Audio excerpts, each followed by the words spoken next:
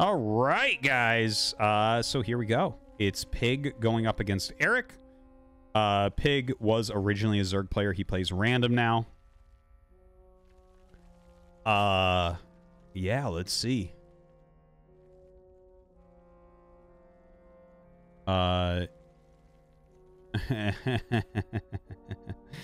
Oh, my man. I see some troll in the chat. Dude, you don't actually understand how things can be rock, paper, scissors, so really just shut your mouth. Anyways, getting into this. It is Dragon Scales, very quick drone scout here. I think Erik's trying to figure out what race Pig is. And as he gets up here, he's going to see, oh, it's a Zerg player. You know, Pig is quite good at all the matchups. Like, he really does know how to play them all. He's done a very good job practicing all the races and playing a lot of random. He's definitely shown some great games in every matchup, and he knows where he's strong, he knows where he's weak, so we'll see. I mean, I haven't watched a lot of Pig playing recently, just a little bit, because obviously he's not like pro gamer level, but he's quite strong, right? So being originally a Zerg player anyways, I think he's going to show us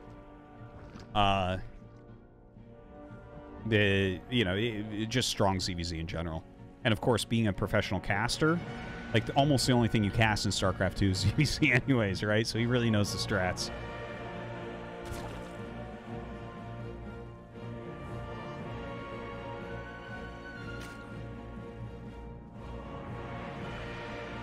All right.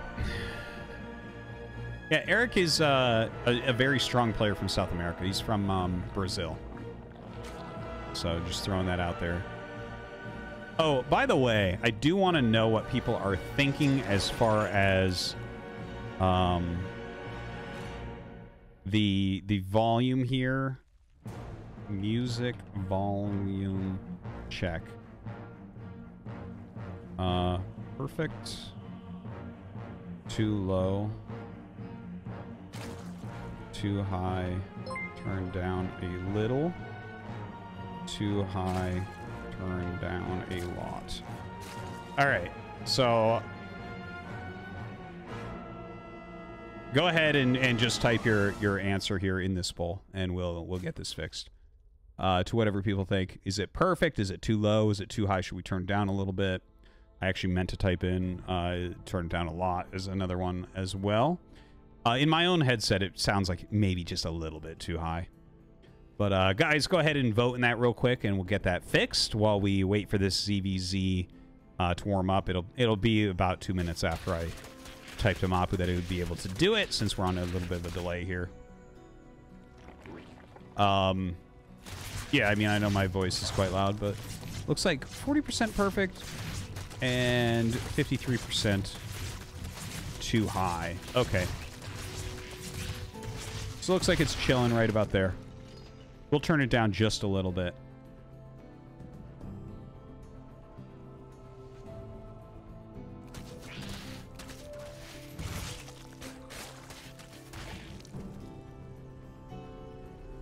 All right, so that'll be fixed in about 2 minutes probably. Anyways, let's take a look at where we're at in this game. Sorry about that. Just trying to reel this in a little bit, get it just perfect. Okay, so the Roach Warren coming up here for Pig. His hatchery is finished, but he doesn't really have the units to hold this off. So it looks like Erik's aggression here going to do a really, really good job. Erik is making some roaches behind this as well. Pig is trying to buy time for this hatchery, but obviously that's not going to end up working there. Just did not have the ling count that he needed. Now, trying to engage along with some of those broodlings there, but yeah, that's not going to end up working out. Does kill off the rest of those lings. A fair amount of roach is being made from Erik, though. And Pig instantly retakes his third. Starts his layer up as well. He is not making units, though. Okay, he runs up and he sees the roaches, and he's going to see no third base. So Pig has to get very defensive now. Like, these 5 drones he's making, it's a little bit over the top. We'll see. Like, I wouldn't mind him putting down a spine crawler at his natural. I feel like a full-blown attack at his third forces a cancel here. We'll see about that. Erik is making a hell of a lot of lings. And Pig actually cancels out a building. I believe that that was an Evo. Anyways, a little counterattack comes in. Very smart move here from Pig. Gets rid of that queen immediately. It was not perfectly placed. And kills a couple lings. Now going after the drones. This is a real pain in the butt. Like, Erik is already very, very low on drones. Now, here comes a massive roach attack up into the natural. Definitely a very good choice. The drones 100% have to be pulled here for Pig.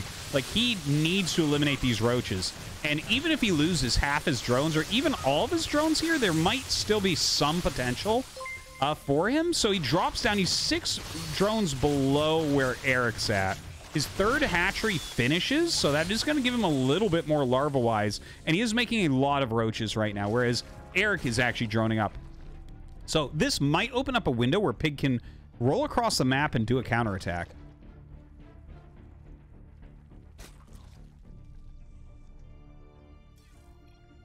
And there's that sound. As I told you, 2 minutes later.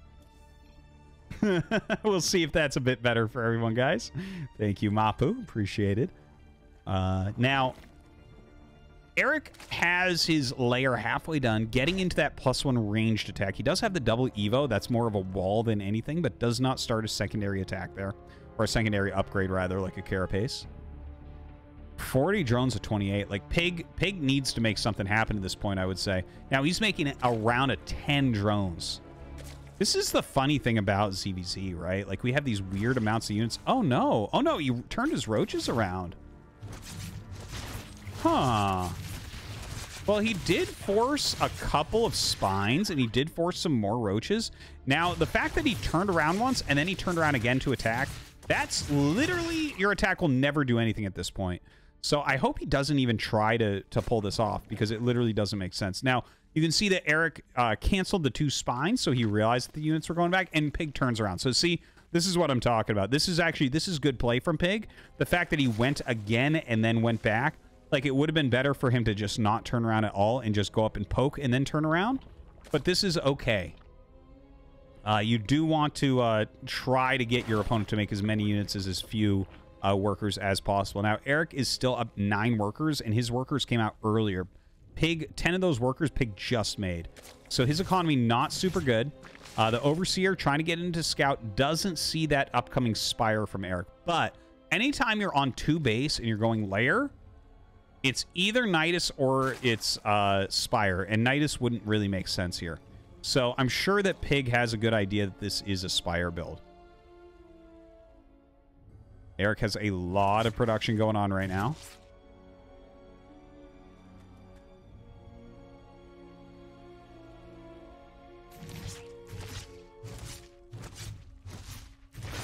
Oh my god, that's so cute. You see that? How he hit all the roaches on the side from that Overseer? Very sneaky move here from Pig. Definitely macroing heavily into those roaches. A bunch of Overlords popping out now, so can spend his supply on the roaches a little bit more. He's done a good job hiding them. That's for sure. I'm a little bit nervous because +1 attack, like +1 range is a very good attack for roaches. So that's definitely going to give Erik a bit of an advantage. And he does have Mutas coming out. And the thing is, like, his third base is done if Pig wants to go after it. He cannot prevent that from dying. But I don't know that it's a big deal because he's about to have Mutalisks. Not just Mutas, but 1/1 Roach. So he can retake it rather quickly. Now, +1 is done. Pig starts to go up the ramp. First Muta comes out. I mean, 1 Muta doesn't really stop roaches, but it's a huge arc of roaches at the top of the ramp here for Erik. Pig continues to attack forward. He's up 16 roaches right now, which are 16 roaches is better than 3 Mutas. Obviously, over time, the Mutas will give you that sort of value, but he's going up into a concave, and there's +1 of these roaches. So Erik, I think, does end up holding this, but Pig is not wrong to try to do this trade. And yeah, GG, well played, is called. Not too surprised there. The real crucial moment was when Erik got the 3rd hatchery, right? Like, that's a pretty big moment there. Then his roach attack came up. Pig ends up holding by sacrificing a bunch of drones. And doesn't actually do the counterattack. Starts to, and then turns around again. And it's like he didn't even fully force the spines. So, why did he just sacrifice those roaches? There's no coming back at that point. Like, Pig was dead. Pig was dead. Erik he had better tech, he had better upgrades, he had Mutalisks. Mutalisks are really strong in the matchup. Not as strong as in StarCraft 1, but they're still very good. And he had, the only advantage he had was a roach number. That's it. So he needed to make that work. And he couldn't, so he left. It's the right way to play it, honestly. Like, Pig took stock of what was going on. And, yeah, it went with the right decision, I think. Could have gone for Roach Hydra. Well, you can when you're playing against Muta, but not in that particular position. His position was very weak, right? No upgrades. His economy was weaker. It was just, things were not good. A more even position, yes, you can do that. But also, in the more even position, a lot of times you're going to do that Roach attack anyways and split them up. But yeah, he was grasping for straws there, for sure.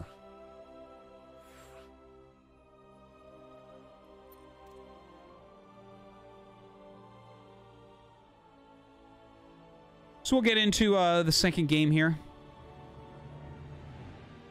See what Pig can do with random this time.